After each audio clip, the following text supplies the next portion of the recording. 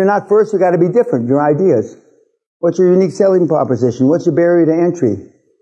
All these things that, you know, when I look at your deals, and I'm not even counting the deals these assholes on YouTube send me. Forget about that. The difference between a victim and a victory is action. Most of you and most of the people on the YouTube have led quiet lives of desperation, and they've lived their lives as victims, just as your parents have. And just because your parents are a doctor or a lawyer or, you know, that's an honorable profession, I'm not discounting. I mean, being a school teacher is an honorable profession. Being a plumber is an honorable profession.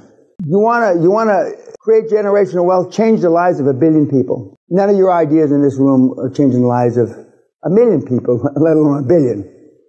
Zuckerberg is the most recent example of that. And God knows he's changed the lives of 3.5 billion. I'm not so sure for the best, but that's a whole other story. But I mean, you know, if you're not first, you got to be different. Your ideas.